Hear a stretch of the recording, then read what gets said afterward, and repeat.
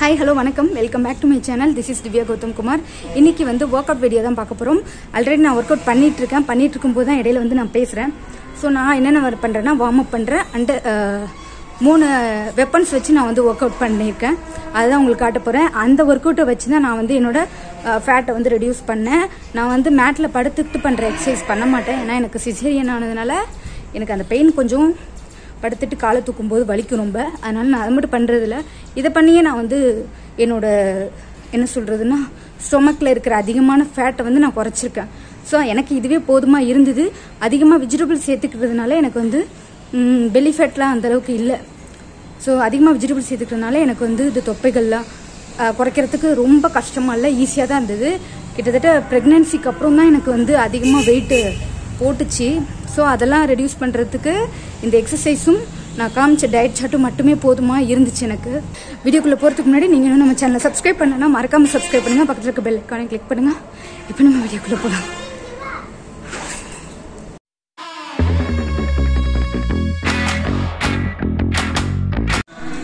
So first warm up பண்ணிடலாம்.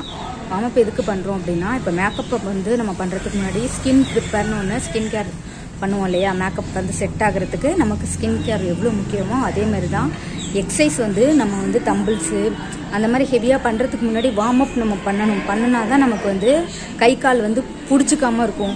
ஒரு பக்கம் கை இழுத்துக்கிறது கால் இழுத்துக்கிறது அதெல்லாம் இல்லாமல் நம்ம ப்ரிப்பேர் பண்ணுறதுக்கு தான் ஃபஸ்ட்டு வார்ம் அப். ஸோ ஒரு 15-20 வார்ம் அப் செட்டு வந்து போட்டுட்டு ஃபஸ்ட்டு அதுக்கப்புறம் தான் மெயின் ஒர்க் அவுட்லாம் பண்ணணும். ஸோ நம்ம ஃபஸ்ட்டு வந்து இப்போ வார்ம் அப் நான் என்னென்ன ஸ்டெப் பண்ணுறேன் அப்படின்றது காட்டுறேன்.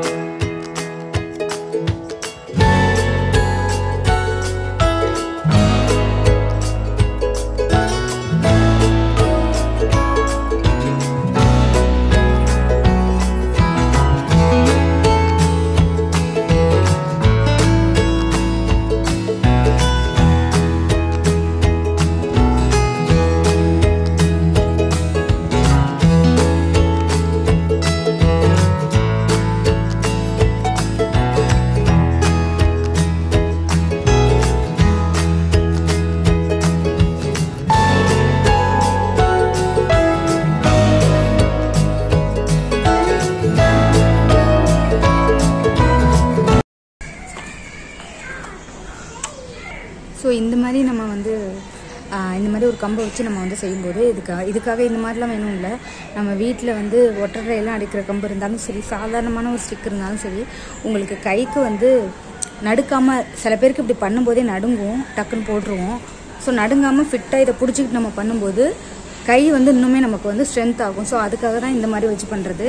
அண்ட் ஈஸியாக நமக்கு வந்து பேக் சைட் ஃபேட்டும் வந்து ஈவனாக இருக்கும். ப்ளவுஸ் போடும்போது கொஞ்சம் எக்ஸ்ட்ரா ஃபேட் வந்து ப்ளவுஸுக்கு கீழே சில பேர் இருக்கும், சில பேருக்கு ப்ளவுஸுக்கு மேலே இருக்கும். இன்னொன்று ப்ளவுஸ் போடும்போது சென்டராக ஒரு கோடு விழுவும். அந்த மாதிரி அது எதுக்கு விழுதுன்னா, எக்ஸ்ட்ரா ஃபேட் இப்படி முன்னாடி வந்து சென்டராக ஒரு கோடு மாதிரி விழுகும், முதுகில் நிறைய பேருக்கு இருக்கும். ஸோ அதெல்லாம் வந்து ஈஸியாக நம்ம வந்து ரெடியூஸ் பண்ணிடலாம். இந்த மாதிரி கம்பு மாதிரி வச்சு நம்ம பண்ணும்போது ஈஸியாக ரெடியூஸ் பண்ணிடலாம். அதுக்கு தான் இது. நெக்ஸ்ட்டு வந்து இந்த 2 kg பால் வச்சு நான் வந்து எக்ஸசைஸ் பண்ண போகிறேன். எதுக்குன்னா வந்து ஹெவியாக இல்லாமல் நம்ம வந்து நம்மளால் முடிஞ்ச அளவுக்கு நம்ம பண்ண முடியும். அதுக்காக தான் இந்த மாதிரி ஸ்டிக்கு, இந்த மாதிரி பால். இது 2 kg தான். இதை வச்சு நான் என்ன பண்ண போகிறேன்னா, ஹிப் சைஸை வந்து இன்ச்சஸ் குறைக்கிறதுக்கு இது ரொம்ப யூஸ்ஃபுல்லாக இருக்கும். அதுதான் மேக்ஸிமம் இதில் நான் பண்ணுவேன்.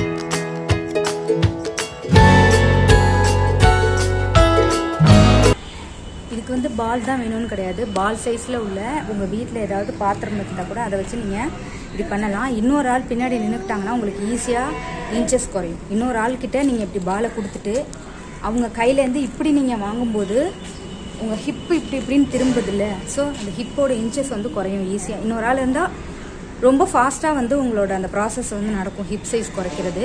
ஸோ தனியாக செய்யும்போது கொஞ்சம் லேட் ஆகும். இதனால் டயட்லாம் எடுத்துக்கிறதுனால ஈஸியாக வந்து ஹிப் சைஸ் வந்து குறைக்கலாம். ஏன்னா ஹிப் சைஸ் குறைக்கிறது தான் ரொம்ப கஷ்டம். ஜீன்ஸில் 36லேருந்து 34 வரத்துக்கு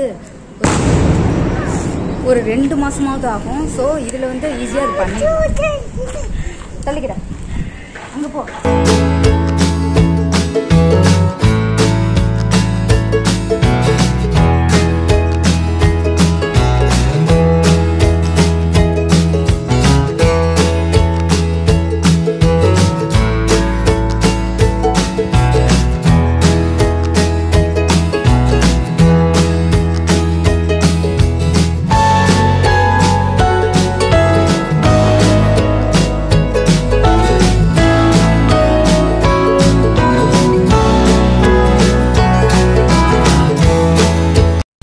ஸோ நெக்ஸ்ட் வந்து 1 kg தம்பிள்ஸ். இது எதுக்குன்னா மேக்ஸிமம் எல்லாருக்குமே தெரியும்.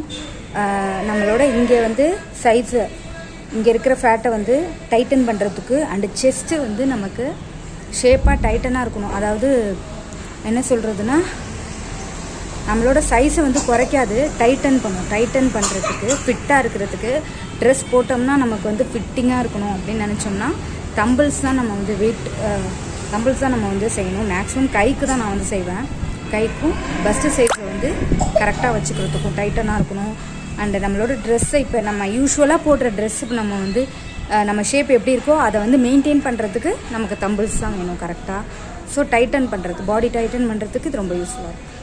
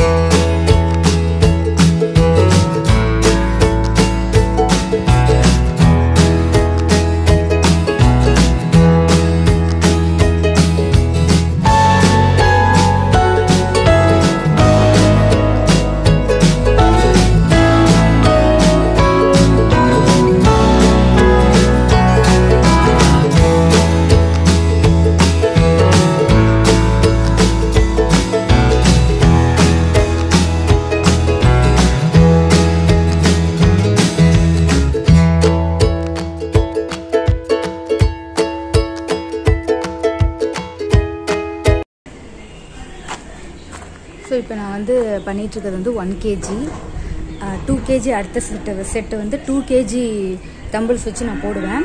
இதே செட்டை வந்து ஒரு நாளைக்கு வந்து இதில் 2 times 1 kgல 2 times வந்து போடுவேன், 2 kgல 2 times போடுவேன். அவ்வளோதான். அதுவும் மார்னிங் ஈவினிங் பிரித்து போட்டாலும் போடுவேன், இல்லை மார்னிங்கே முடிஞ்சாலும் போட்டுறது. ஸோ ப்ராசஸ் வந்து கம்மி. அதை நம்ம எத்தனை தடவை செய்கிறோம் அப்படின்றது தான் ஒர்க் அவுட்டோட ரிசல்ட் வரும். 10 கவுண்ட்டு தான். அந்த 10 கவுண்ட்டை நம்ம திரும்ப 30 தடவை பண்ணுறது. அடுத்து கொஞ்சம் நாள் ஆகி 60 தடவை அந்த மாதிரி பண்ணுறது தான். ஸோ தம்பிள்ஸ் வச்சு அடுத்தது இது நம்ம நின்றுக்கிட்டு செய்கிறது அப்படியே நம்ம வந்து மேட்டில் படுத்துக்கிட்டு நம்ம அப்படியே இப்படி செய்கிறது, கையை தூக்குறது. படுத்துக்கிட்டு செய்யும்போது இன்னும் நல்ல பெட்டர் ரிசல்ட் கொடுக்கும். ஹாய் கைஸ், எக்ஸசைஸ் பார்த்துருப்பீங்க. ஸ்வெட் ஆகிட்டே தான் இருக்குது. இப்போ கொஞ்சம் குறைஞ்சிட்டு இல்லை தெரியலன்னு நினைக்கிறேன். நான் வெளியில் இருக்கேன், அதனால் தெரியல. ஈவினிங் மழை வர மாதிரி இருக்குது. எக்ஸசைஸ் முடிச்சாச்சு. இதான் என்னோடய ஒர்க் அவுட். இதை வந்து நான் வந்து கவுண்ட்ஸ் வந்து அதிகமாக பண்ணுவேன். நான் பண்ணுறதெல்லாம் வந்து ஒவ்வொன்றுத்தையும் 5, 10, 15, 20 இந்த மாதிரி டைமுக்கு ஏற்ற மாதிரி அதிகப்படுத்திப்பேன். ஸோ இதை மட்டும் நம்ம பண்ணாலே போதும். நம்ம டயட்டுக்கும் 70% இந்த டயட்டுக்கும் 30% இந்த ஒர்க் அவுட்டுக்கும் நிறையவே நமக்கு டிஃப்ரென்ஸ் தெரியும். அண்டு உடம்பு ஃபுல்லாக ஸ்வெட் ஆக நம்ம குளிச்சுட்டு வந்ததுக்கப்புறம் பார்த்திங்கன்னா ஸ்கின் டோன் நல்லா டெவலப் ஆகும். அதுக்கு தான் உங்களுக்கு நான் பண்ணுறதா உங்களுக்கு சொல்லி கொடுத்துருக்கேன், அவ்வளோதான். அண்ட் நான் மேட்டில் படுத்துட்டு எக்ஸசைஸ் பண்ணுறது மேக்ஸிமம் பண்ண மாட்டேன். பிகாஸ் எனக்கு சிசேரியன் அந்த பெயின் வந்து இன்னும் இருக்குது. ஸோ படுத்துட்டு காலை தூக்கும்போது எனக்கு வந்து பெயின் அதிகமாகும். பட் உங்களுக்கு ஆஃப்டர் ப்ரெக்னன்சி ரொம்ப தொப்பையாக இருக்குது. சில பேருக்கு வந்து சுகப்பிரசவத்தில் வந்து சில பேருக்கு இந்த காற்று உள்ளே அடைச்சிக்கிட்டு வயிறு பெருசாகிடும். ஸோ அந்த மாதிரி உள்ளவங்களுக்கு கண்டிப்பாக படுத்துக்கிட்டு பண்ணுற எக்ஸசைஸ் தான் பெட்டர். அப்போ தான் வந்து கொஞ்சம் உடம்பை நல்லாவே குறைக்க முடியும். அண்டு ஹெல்த்தி டயட்டாக எடுத்துக்கிட்டிங்கன்னா கண்டிப்பாக சீக்கிரமாக குறைச்சிடலாம். அண்ட் இந்த எக்ஸசைஸ் இப்போ நான் பண்ணுறது வந்து எனக்கும் கொஞ்சம் அதாவது ஆஃப்டர் டெலிவரிக்கு அப்புறம் வயிறு கொஞ்சம் பெருசாகவே இருந்துச்சு. நான் வந்து அந்தளவுக்கு படுத்துக்கிட்டுலாம் எக்ஸசைஸ் பண்ணுறதில்ல, என்னால் முடியலன்றதுனால நான் பண்ணுறதில்ல. இதிலே வந்து நான் வந்து ஈக்குவலாக ஆக்கிட்டேன். தொப்பையெல்லாம் குறைச்சிட்டு ஃப்ளாட்டை கொஞ்சம் ஆக்கிட்டேன். ஏன்னா இந்த எக்ஸசைஸே எனக்கு கரெக்டானது. ஏன்னா ஃபுட்டில் நான் வந்து வெஜிடபிள்ஸ் அதிகமாக எடுத்துக்கிறதுனால எனக்கு வந்து ஈஸியாக குறைஞ்சிட்டு. ஸோ உங்களால் படுத்துக்கிட்டு எக்ஸசைஸ் பண்ண முடியல அப்படின்னா நிறைய வந்து நீங்கள் வந்து ஃப்ரூட்ஸ் அண்ட் வெஜிடபிள்ஸில் கான்சென்ட்ரேட் பண்ணுங்கள், கண்டிப்பாக குறையும். ஸோ இந்த வீடியோ பிடிச்சிருந்தது அப்படின்னா மறக்காமல் வீடியோக்கு லைக் பண்ணிடுங்க, சேனலையும் சப்ஸ்கிரைப் பண்ணிடுங்க. நெக்ஸ்ட் ஒரு சூப்பரான வீடியோவோட நான் உங்களை மீட் பண்ணுறேன். பாய்.